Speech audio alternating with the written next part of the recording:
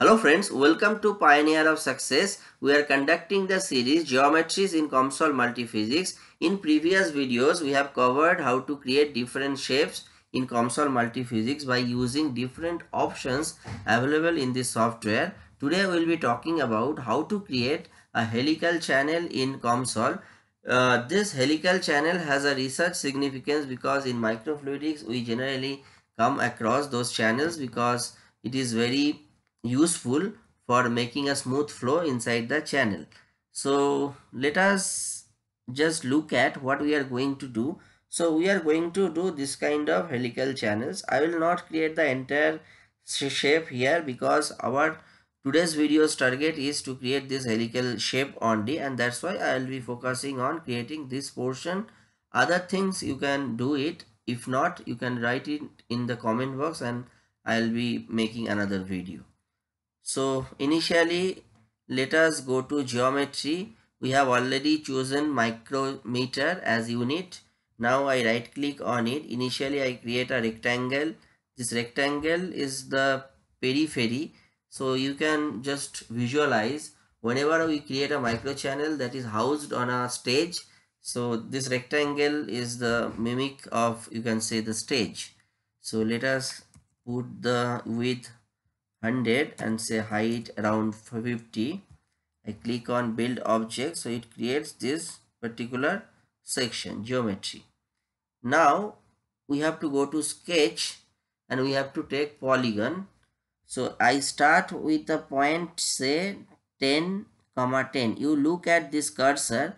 Whenever you are hovering through, these cursors are moving, that indicates the coordinate. So this is very easy to track the coordinate. Now I am at 10 comma 10. So I click on here. I start from it. I go, say, up to 25. I go. So this is 25. I click on it. Then I come back up to 30. Again click here. Then again come back to 10. And again we go up to 50. Here is the 50 option. Again we click here. There is a little difference because I have created here, but it is not an issue. You can just make a channel out of it. So again I go to, say, up to 70. I come back again up to 90. I stop here. So this is the periodic structure we have created. Now for making a channel, we have to take another polygon, say after 2 unit distance. So each there is small boxes.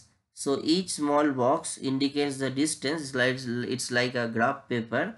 So we choose a 2 unit distance. I click here.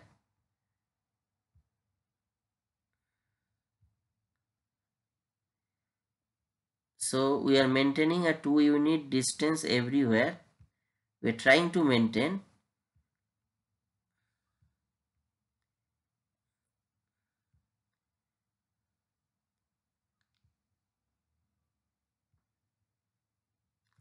So we stop here. So we have created this geometry. We can what we can do is we can close this mouth. So this one, let us just close it because it would be a micro channel ultimately. That's why let us close it, this part and this part. So this could be the output or outlet, and this could be something went wrong. We have to click on it, then come to the other point, again click on it and then leave it. Then it will create the line. Now we are done with the channel kind, but the thing is the corners are not yet fillet. Actually the option is fillet. The corners are not yet curly. We have to make a curly corner, and that's why I right click on geometry and I choose option fillet. So initially I choose the outer points. Outer points means on the above line, whatever corner points I have, I click on that, those points. and you have to choose a radius. For the time being, say we are choosing 4. I click on build. Yeah, now the outer portion, you can see the curly type has already come. We have to take another fillet for the inner section. So I choose those points. Say these are the points which are to be filleted. So we choose all the points and say I create the radius, say 8. 8 is becoming maximum, so what we can do is we can make it 6. You can see it is the helix is created, but the thing is the curvature is different in both the cases. You can play around. We can make the other one 3,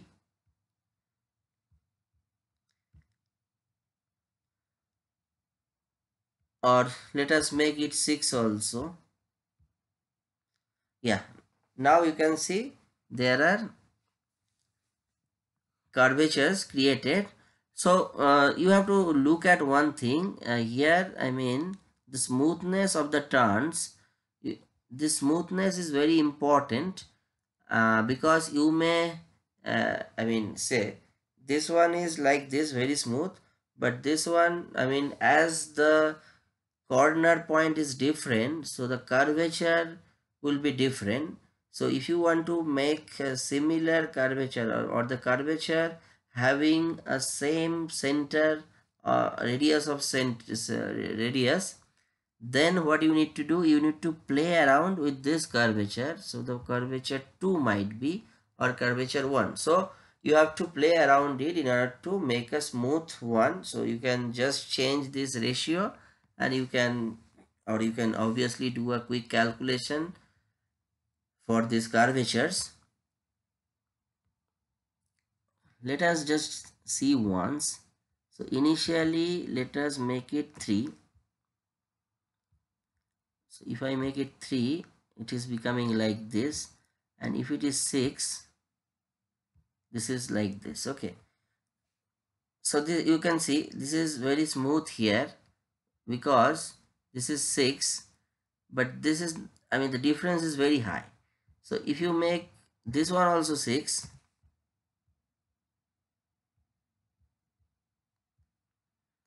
now see, you maintain a similarity between this.